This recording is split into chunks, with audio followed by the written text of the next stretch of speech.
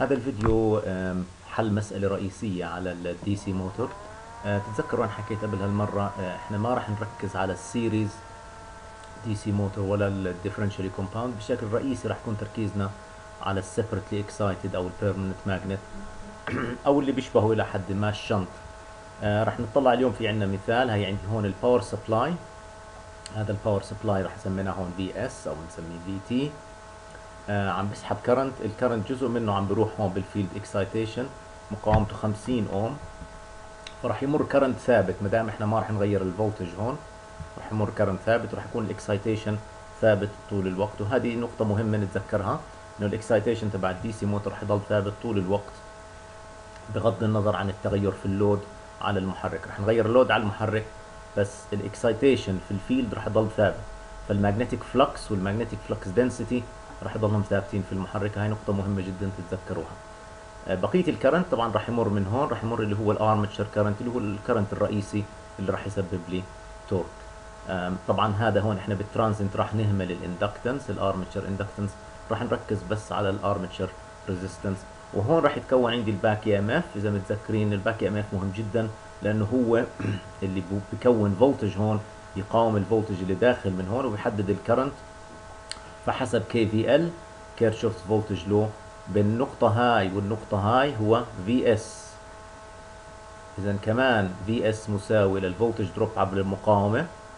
اذا ما فيش عندي ترانزينت راح اهمل الفولتج دروب على الاندكتر، لانه دي اي على دي تي راح يكون زيرو. انا مركز بس على ستيدي ستيت، زائد الباك اي ام اف. اذا الباك اي ام اف زائد الفولتج اللي بدروب اللي بيصير عبر مقاومة ار اي تبعت الارمتشر مساوي لفي اس. وهي المعادلة الأساسية لازم نضلنا نتذكرها. إذا في اس هو مجموع المقاومة، الفولتج عبر المقاومة ار اي زائد الباك ام اف. في الحالة هاي احنا راح نثبت الاكسايتيشن.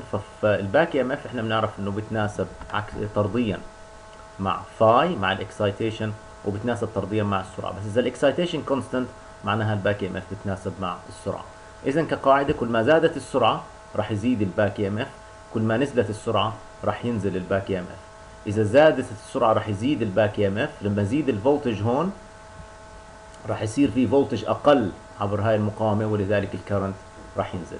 اذا نزل السرعة راح تنزل الباك ام اف، ولما ينزل الباك ام اف راح يصير في فولتج دروب اكثر على هاي المقاومة وراح يزيد الكرنت. اذا هذا احنا بنسميه شنت اكسايتيشن. بس هو فعليا ما انه مش راح نغير هذا، مش راح نغير الفولتج سورس من هون اللي موجود هون، راح يضل الاكسايتيشن كونستنت طول الوقت. المثال موجود في فايل نزلته انا على الموقع، اللي هو بتشوفوه معكم هون.